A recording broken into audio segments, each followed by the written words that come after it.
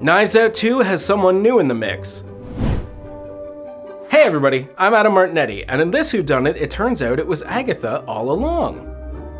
Rian Johnson has been casting up the sequel this week, adding Dave Bautista, Edward Norton, and Janelle Monae to the ensemble. And now, Deadline reports that Kathryn Hahn has joined the cast as well. Daniel Craig will reprise his role as private detective Benoit Blanc, but in this follow-up, he's surrounded by a new cast of characters in a brand new setting.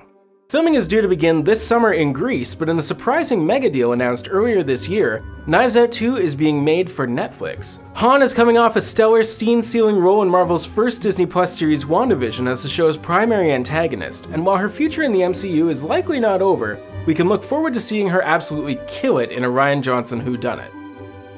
I'm Adam Martinetti, and don't forget to head over to Collider.com for your movie news, trailers, and reviews. Thanks for watching, and we'll catch you later.